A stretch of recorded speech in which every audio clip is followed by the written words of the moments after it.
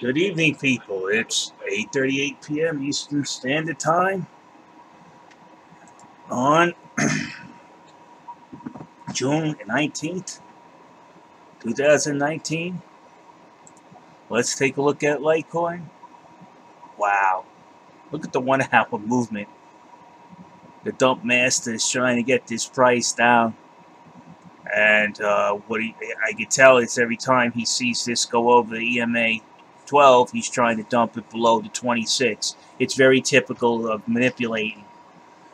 Let's take a look on another platform, Binance. See, we haven't even hit the 20. Let's go to the 1 hour on there. Yeah, we're skirting around the 20. The RSI is back at 50 on the 1 hour. Didn't really move up that much. We're not even in an oversold position. And yet these guys are trying to dump it down. So that's a hint that it's manipulated. Let's look at the 2 hour. On the 2 hour, we're at the 50. We're not in no oversold position. Not even close to it.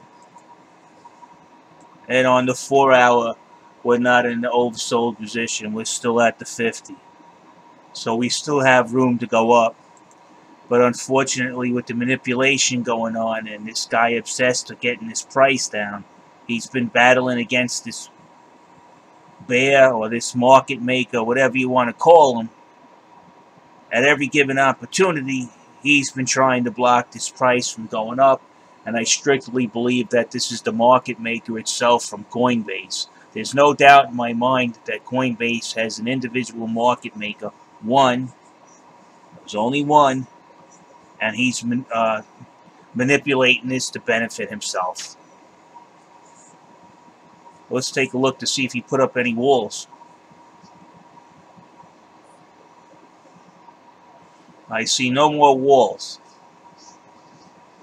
He's not going to put up any walls in such a volatile market position right now because he'll lose those walls 1, 2, 3. But he is trying to lower the price where his walls can make a difference and he can profit off of them. Hence, that's why he's trying to lower down the price.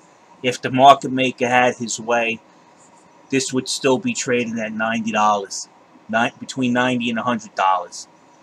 So be aware of that, people. Unfortunately, Litecoin is the most manipulated coin. Let's take a look at Bitcoin. Bitcoin is going back up to where it was before. And you can tell that the market maker has taken a particular interest in Litecoin and keeping that under his control, because now that's where he's got left to make money since he lost control of Bitcoin.